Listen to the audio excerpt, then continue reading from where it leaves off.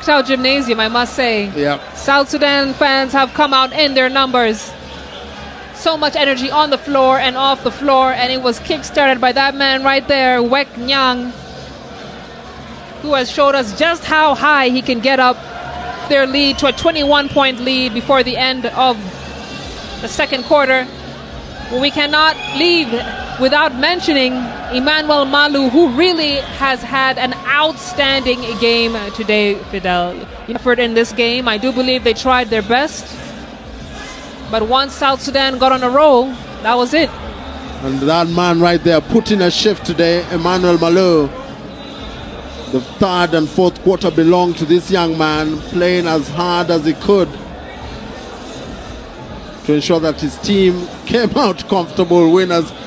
It's fun looking at the fans when a super play has been made. And look at, speaking of super plays,